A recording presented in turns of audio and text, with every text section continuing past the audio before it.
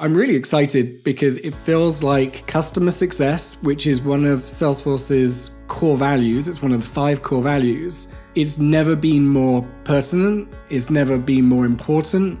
And it's never been more front and center for the organization. I mean, and again, I haven't been at the organization for 23 years, but it's what I hear, it's what I feel. So joining, that's why I'm excited, because it feels like all roads have come back to the most important thing, which is customer success. How much does a company's culture truly matter? Welcome to Marketing Trends. I'm Jeremy Bergeron. Today, we're pleased to welcome Paul Stoddart, the CMO of Customer Success and Growth at Salesforce, who we're proud to say sponsors this show. Thank you, Salesforce. With an impressive resume that includes work at IBM, Microsoft, and Epicor, among others, Paul joins us to talk about his first 6 months working at Salesforce and why its customer-centric philosophy and family culture are essential to its success. And speaking of Salesforce, I want to give a special shout out to them before we jump into this podcast with Paul. Salesforce brings marketing and engagement together. Learn more at salesforce.com/marketing. Now let's get into it. What are you most excited about right now in your role? Like what are you most pumped about right now? I think in Salesforce terms, the reason I joined is the reason I am most excited right now. So if you think a little bit of a checkered quick history of, Paul's World, a harbor tour cruise, if you like, came from big corporate, product background, all of that good stuff, did a CMO role, then went into an organization doing consulting to other organizations about marketing, then went back into being a CMO. And throughout that journey, I've been interacting with Salesforce. I've either been a customer, and I've been a customer more than once, and I've also sold Salesforce as being part of the consulting piece. The practices, we looked after all marketing platforms, but Salesforce definitely was one of the fastest growing practices we had.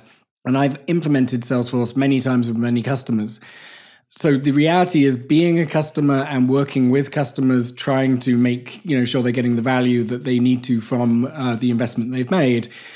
I think you have a really unique view about the company that you're interacting with. And there was no doubt in my mind that we've got some great marketing platforms out there. Salesforce is more than just a marketing platform, I think we all appreciate. But the reality is, as a customer, it felt to me like I was navigating Salesforce versus Salesforce was helping me navigate all of the incredible things that it had.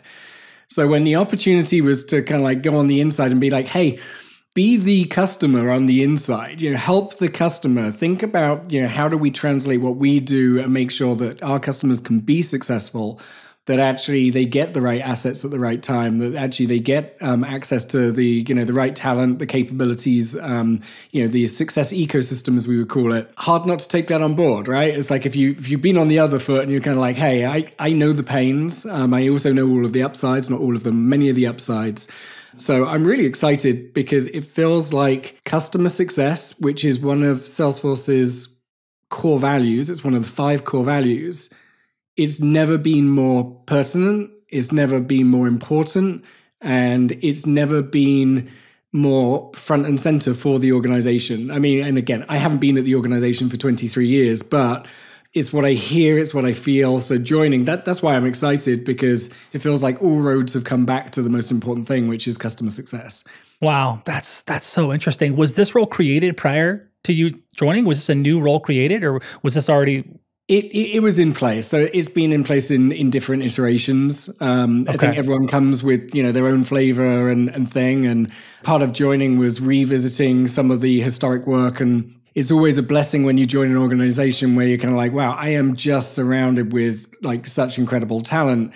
And you look at the work that was ongoing or the remit of the team before, and you go, this is directionally really sound. It's really good.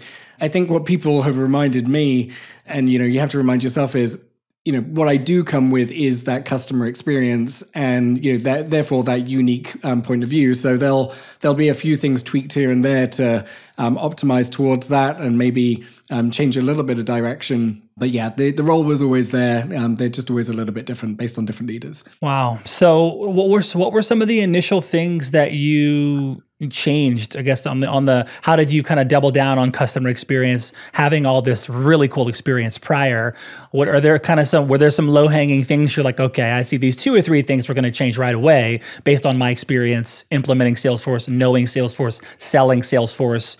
What are some of those early things you did or didn't do? Yeah, I think you and I discussed in the last time we did our podcast about, hey, brands are internally focused and externally felt. For me, the first thing is to really spend that time dwelling on the inside and like, hey, do we have things set up for success? So I would say there hasn't been that much changing, to be honest with you, Jeremy. It's been more about optimization. So one of the interesting parts, and this is a little bit too inside baseball, but the marketing team that I now lead wasn't actually part of the core marketing function till I joined. It was part of the decision of when I came on board, a few of the key people who were part of that hiring process, if you're like, well, this is the opportunity to bring customer success, right back into the core experience. Again, why I'm so excited about the role. So one of the first things has been about, let's understand what that really means. You don't want to disrupt all of the good things that the team already do, but you want to look at, the core marketing capability, which is a mega super talented group, and go, okay, how do you dock into this, excellence and expertise and scale what we're doing? We're doing good already. How do you accelerate that to great by working with these other great people? There's nothing like being in the same organization to be a forcing function, if you like, to drive things forward. So that's been one of those. That was kind of like decided before I joined. I was part of the conversation, and I'm glad I was. But I'd say that's, I've only been here 6 months now. So that's been a big part.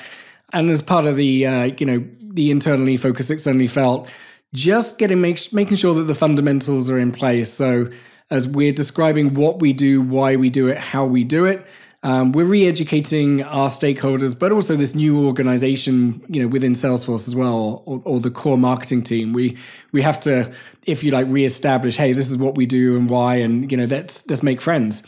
So it's been a lot about the internal, so that we can expedite and accelerate the external stuff to come. Is it across all of Salesforce's products that you sit on customer success, across all of them? Oh, yeah. I mean, Salesforce, when they think about a customer, they think of a customer in Customer 360. That is their actually how they think about their capability, the products, and our customers. So, yep, customer success relates to the full Customer 360, everything we do. What are some of the things you do to kind of reach across the aisle and build trust and rapport and align with other stakeholders? You said there's a bit of re-education happening and, kind of reignition around this maybe new vision or angle that's being presented.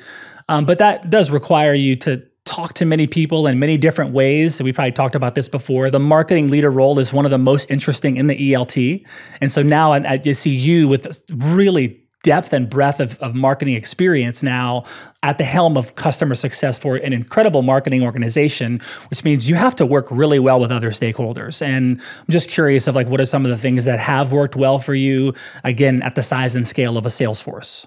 Yeah, I think this is where experience plays, right? Maybe 15 years ago, I would have thought this is an easy game to play, but you're absolutely right. It's one where you have to have the humility to be able to learn from their great experience. I genuinely say this where I think I've been lucky in my career where I've been blessed to work with some exceptional talent. I've worked in other organizations as well where it's been about raising the bar. Salesforce is just you're in rarefied air with the people you work with. So I'm very, very lucky in that respect. And I do believe in being a learner. So the reality is I want to seek to learn. It was a big part of why I joined Salesforce was because I don't think I've figured it all out yet. And I think there's stuff to learn from everywhere. I don't know if it's a secret to success, but, hey, spend the time to understand what people are doing and what's working well before, maybe imparting your own wisdom. That said, I would say I have never been in an organization, and I don't want to be overly Pollyanna about this organization. I'm definitely in the honeymoon period, right? I'm 6 months in, so, come with these biases. But there is a welcoming atmosphere at Salesforce, which is almost a little bit uncomfortable. Mark talks about, the ohana is the family, the extended family with our customers. And that is how the company is run. So the reality is, maybe in prior organizations, you felt like maybe you have to, kind of like crack the door open or force the door open. for the vast majority of conversations at Salesforce, people are welcoming you through the door, and you have to just be a little bit careful of overreaching, overstretching yourself. So it's a blessed environment in that respect. I think when they describe it as an ohana, a family, it's what you join. You're part of it. So less having to break through those doors, more about feeling comfortable walking through them. What's that? You said ohana? Ohana, yeah, Hawaiian. Oh, what is that? What is this? Believe it means family. Ohana. Okay, I have not heard that. Okay, that's a term that's being used internally that Salesforce uses to talk about the Salesforce culture is rooted in Hawaiian. So I don't know the story as prolifically as others, but Mark's got a deep connection with Hawaii. He certainly spent a lot of time there, and it's very much how he thinks of the culture, thinks of people. So it's a special environment. Has anything surprised you? I mean, look, you if anyone takes the moment to Google Paul Stoddart, you'll see that this amazing man has had a lot of experience in marketing and marketing leadership. It's just true, as Paul politely smiles, but it's true. So you have all this experience. You understand what it takes to lead marketing globally. So you have a lot of wisdom. You have a lot of perspective. You could do many things as a marketing leader. You chose to go to Salesforce.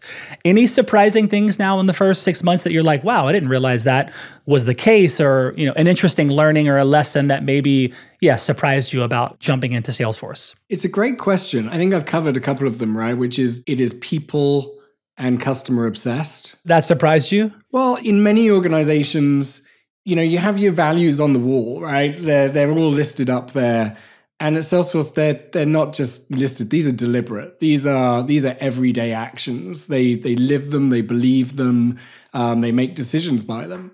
And I would say that isn't true of every organization. I think many organizations have their 16 leadership principles. And by the way, there's our company values on the right-hand side. It's like, are they different? Should they be different? What are your brand attributes? Are they different than your company values? And I kind of look at Salesforce and I'm like, they've got 5 values. They live by them. They make decisions by them. They measure by them. They lead by. It's like everything other companies have a different mechanism to solve for their business. Salesforce, it kind of roots all the way back to those values, whether it be sustainability or equality. Obviously, innovation, we have trust. Trust is the number one. And then, like I say, customer success is the 5th. And by the way, not in that order. Trust is number 1, customer success is number 2. These are, like I say, they're not just words. And that's always going to be a little bit surprising. Sometimes they can be things that are an afterthought, part of a brand framework, but not something that you truly activate on a day-to-day basis. So that's pretty special. So that focus on the people, make really, again, rooted in the values, our customers rooted in the values. That was a little bit surprising because it's just it's a conscious bias to work towards them. And I love that. I think it's what creates great culture. That was surprising in a very, very positive way. I think the other surprise is, and it shouldn't have been a surprise because I've known Salesforce for so long, but Salesforce is unrelenting focus on innovation and the acquisitions they've made. There's so much more than what I think, even I appreciated. And I thought as a CMO, I had implemented everything I could implement from Salesforce. I'd just done Service Cloud, Marketing Cloud, Datorama, Tableau, Journey Builder. It's I thought I'd done it. And then, on the inside, you're like, oh, wow, there's just so much more capability than, you ever realize. And that's the same for any enterprise software company, but that's pleasant as well. And if you wanted a third one, which surprised me, from the outside looking in, I always felt like the trailblazer and the characters, the way they personify their brand was a little bit obscure. When you're on the inside and you're deeply rooted in working with customers, maybe I should have recognized this as someone who had sold into so many customers, but it's all of the resources are there for you on, trailhead, trailblazer, enabling people. It kind of comes back to the values again, but it's about democratizing the information to allow people to be successful. And that's unusual. Normally people want to keep that knowledge. It's knowledge is power. And Salesforce is let's give it to you, all power to you. It's let's make you be successful. So if I have my time again, I wish, for the past 10 years, I was consulting clients a little bit different of a, go dig into those resources which are there, because it's going to only, empower you to do things better. Nice surprises coming in. That's fantastic. I love all those.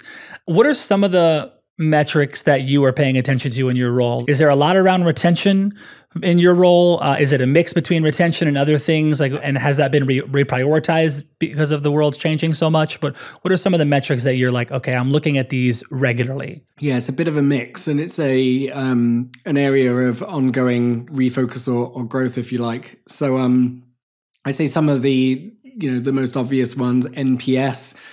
We're looking in its like, if we think back academically to the, pre-sale, sale, post-sale, customer success really is more of the post-sale motion. Although we'll get to it in a second, I really do believe drives the pre-sale and the sale, as we all know. So NPS is critical. Your intent to recommend, how could that not be a focus? Retention or attrition, again, we all know it's so much harder and costs so much more to find someone than it is to, keep someone.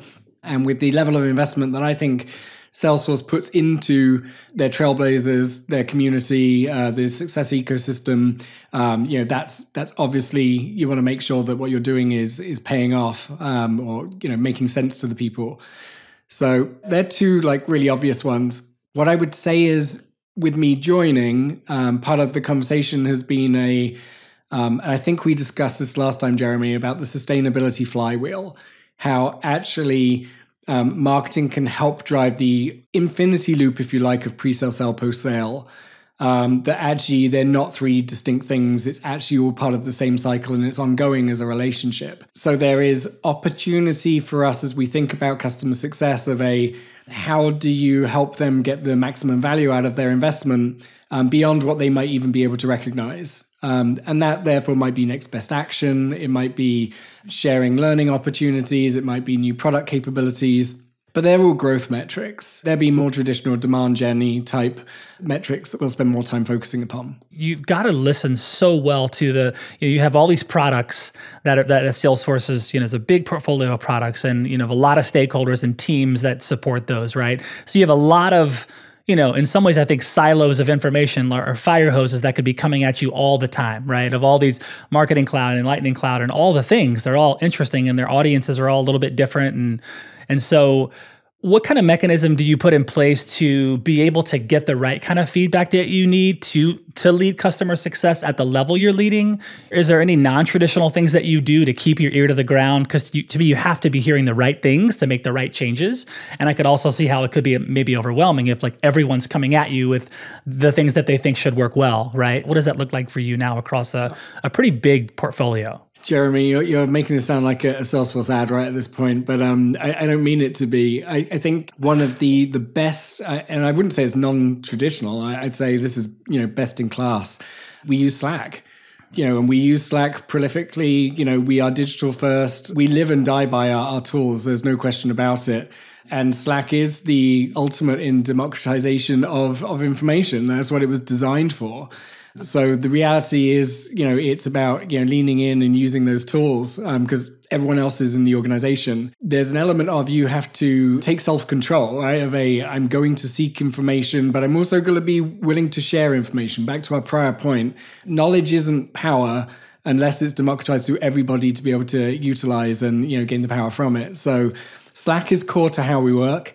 Ultimately is kind of the core premise of how do you make sure that you're abreast of things. I will say a shout out to my team. I would say the customer success marketing organization has got a unique job. I wouldn't say it's more difficult than others, but to your point, we've got an incredible product marketing organization. Each of the cloud businesses is actually run by a lady called Shannon Duffy, who's absolutely amazing. Her organization is, as buttoned up as you could ever want and as deep in, the products and the needs of the customers. If you think across her portfolio, and then you come to mine where we're on the customer success side, we now have to cross the breadth of that portfolio, but also help share. And then these are the capabilities and offerings we have from a success side, because we have our success plans, we have professional services, we've got an incredible partner ecosystem, we've got App Exchange with all of our ISVs. So there's a second set, if you like, of offerings that Lego Brick, am I allowed to say that brand? We all know I love that brand.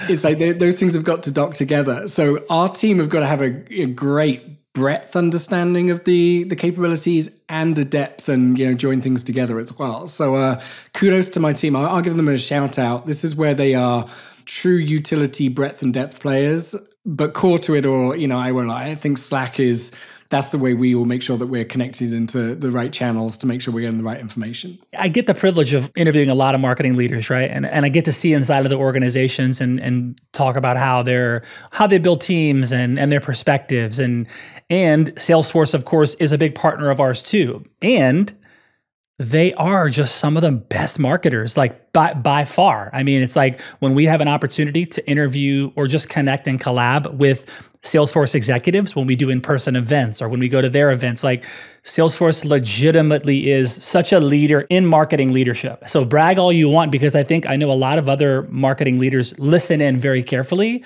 to what Salesforce is doing. It's just because of the marketing DNA that's inside the organization that you know so well now. It's like there's a through line of marketing inside of Salesforce that it's magical, the things that are being created there and how they do it at scale. So I appreciate that. And shout out to Slack. If you can leverage that the right way, it can be tremendous, It's an incredible tool. There's no question about it. And I will just pile on again. I think you're right with the talent.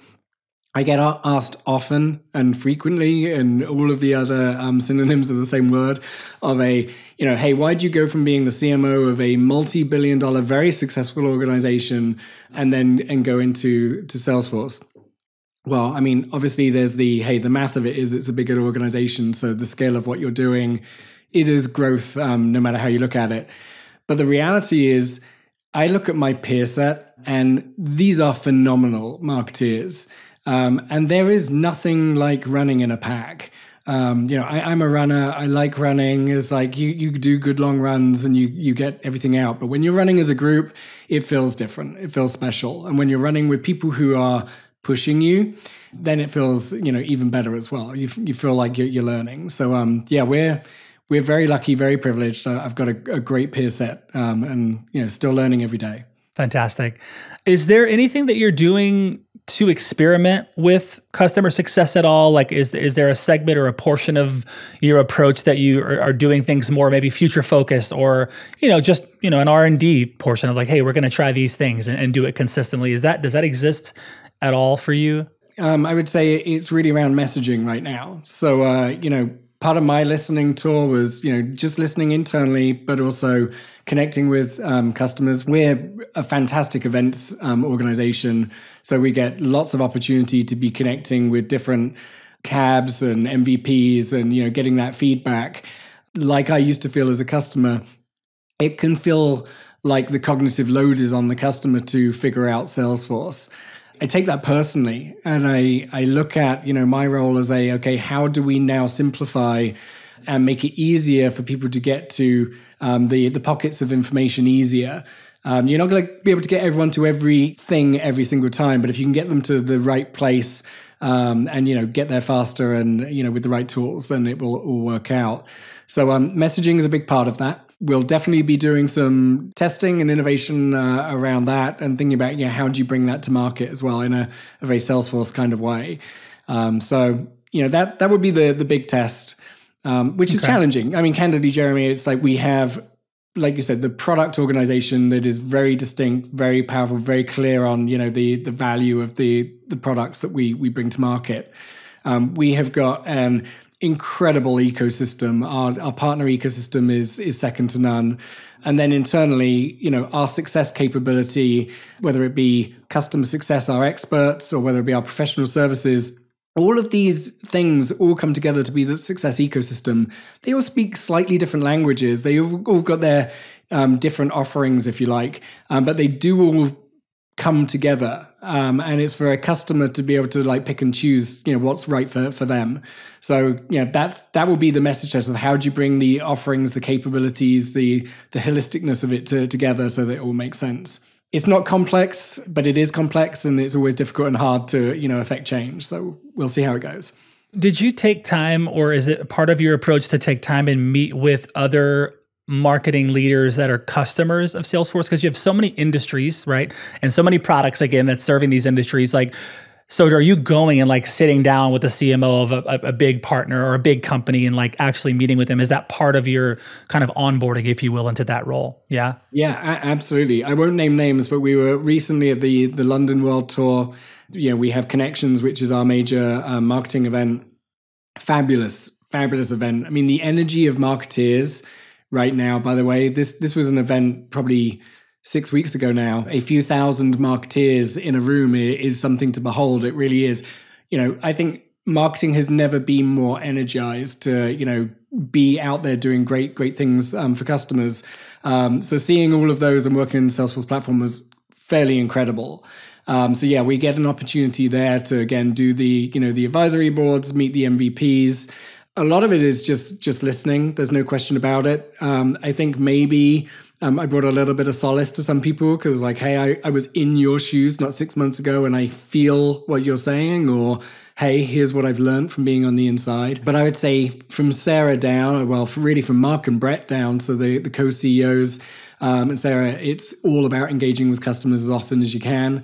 There's no other truth teller like a customer is. So yeah, we're all encouraged to do so, and we will do so, willingly, gladly, and probably think it's one of the most important parts of the job. What was the event? Connections. Oh, Connections, the one in Chicago. Yeah. Yeah, that was fantastic. We were this close to actually attending that event. We were planning and then things shifted, but I heard it was an amazing one. So that's awesome. It was. Okay, that's cool. So let's talk a little bit about, just trends and predictions. A lot of what keeps coming up is AI and machine learning at marketing. And so a lot of B2B companies are talking about this. And so we just love your perspective. How are you using AI and machine learning in your world at Salesforce currently? What's that look like?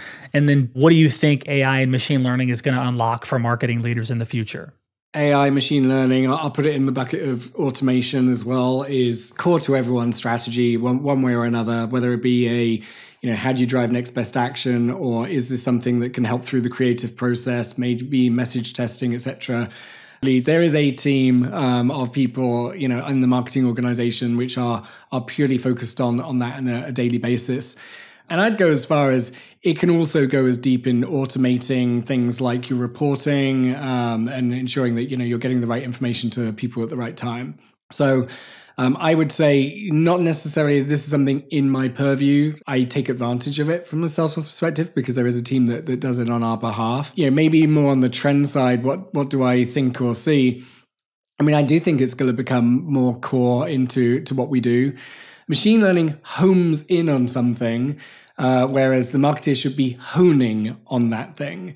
And I think the combination of the two together is where the magic happens. I remember 10 years ago, it was 10 years ago, we were working on, automation of different creative assets and also on, creating ads in real time, changing messaging on real time based on, click-through rates, etc. It's only getting better and more. The tools will get better. I think marketers will shift how they think about their roles. So, really about dialing in as opposed to, having to run breadth efforts. But as much as automation is fantastic, and I think it is, I think we've got bigger challenges as marketers to be thinking around. So I think first-party data is, you'll hear us talk about this a lot at Salesforce. It was one of the reasons why I knew Salesforce was a place that I wanted to invest in as a CMO, but also I wanted to be as a CMO because it is the 2 to 3 steps ahead. I mean, now it's real, but it's the 2 to 3 steps ahead of what we all have to solve for that I don't think people quite yet recognize. And I think once the world of Web3 starts kicking in, now I am giving you Paul's future, it's like Web3, the combination of that with how we think about first-party data in conjunction with automation and machine learning, then marketing is a completely different sphere and place. And that's what we've got to prepare for as marketeers, but also as Salesforce. That's what we've got to enable. Well, you brought it up. I wasn't going to say anything, but you said Web3, so I got to ask: Is there what is some of the utility you're finding uncovering regarding Web3? What are some of the things you're excited about? Things you can share? Oh, it's an evolving space. So there's the Salesforce perspective, and obviously we have tools and clouds which are are focused in those areas, some very directly like NFT cloud. I am very pleased with the approach that the company has taken on recognizing some of the downsides of NFTs and actually being deliberate about its decisions. So which blockchains do you think about from an environmental perspective plays very closely to our value of sustainability. So it's like, you can't be an innovator and not break ground. At the same time, you've got to be conscious of what you're doing. So there's a real balance there that I think Salesforce, strikes well. I think Mark and Brett, hold people really accountable to. You dial up, you dial down accordingly for sure. I think there's tangential capabilities that go to that as well from a Salesforce perspective, like the net zero cloud, so really helping people become zero carbon economies. They're all Salesforce players and they're doing the right things and they're doing them the right way. And I love being part of it. From Paul's personal perspective, I would be regurgitating what everyone else has said for the last 18 months, which is, we are back at the days where people recognized the internet was about to happen. And what we're seeing today is not the truth of the next 5 to 10 years. So what feels innovative or provocative, we're still trying to rebuild the existing, but with this new technology and capability. The art of what's possible hasn't even been imagined. And that's what's so exciting. And in the same way as no one could imagine people walking around with a smartphone that had your email on it, let alone that, it might have your driving license or your bank card on it and you could just tap it and pay for things. I mean, 10 years ago, that was impossible to even believe that could be true. That's where I kind of look at things like cryptocurrency or what is the art of what the smart contract and NFT could do. We haven't even imagined it yet. It's kind of a mind-blowing space. It's pretty exciting. Indeed. Like you, I'm paying a lot of attention to see where things go, especially in the B2B world. I'm always curious about how things will unfold there with the utility in B2B. It's so interesting. Cool. All right. You ready for some lightning round questions, some fun ones? Yeah, let's go for it.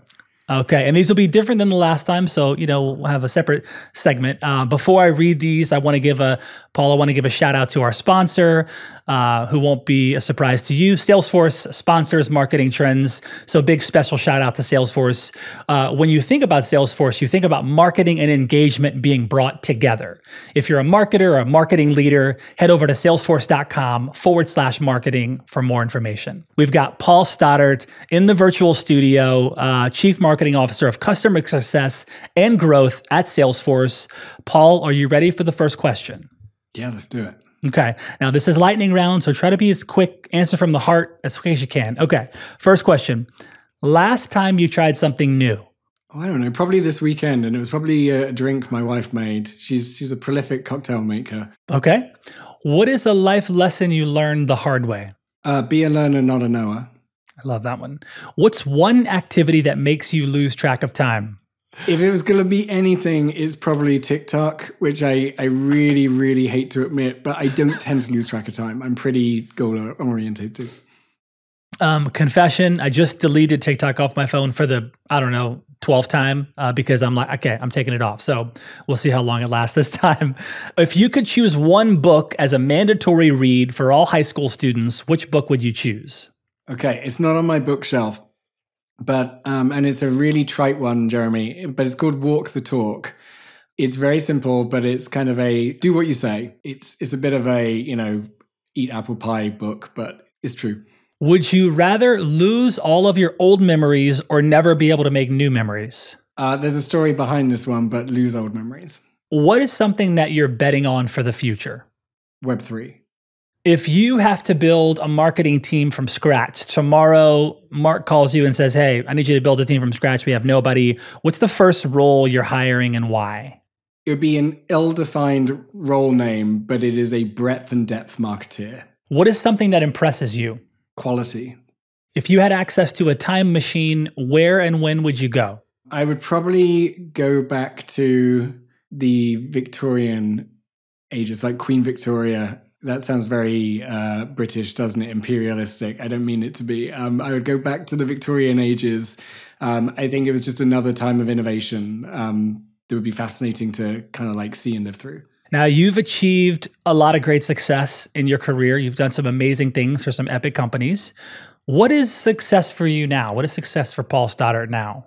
It's been the same for a long while, but you keep honing the practice. But it's recognizing it's not about you, it's about everyone else. So that was something a great leader at Microsoft once said. Leadership is the day you recognize it's about everybody else and not about you. So keep doing that. What is your favorite app on your phone? It's like Strava. Oh, okay. What is a skill that you believe everyone should have? You might not define it as a skill. I think it's something you have to keep practicing is curiosity. That's my all-time favorite. Love that. That word never gets old for me. If you could effortlessly pick up a new skill in a moment, what skill would it be? Languages. Any particular one? No, not particularly. I just think people who are fluent in languages deserve the ultimate respect. It's a great way to show courtesy to other human beings. And as English people, we rely on something which isn't ours to give. Got it. Okay. Last question. What is one thing you would like to do this year that you've never done before? Open a coffee shop. Okay. That's the first. We've never heard that. Nice. Cool.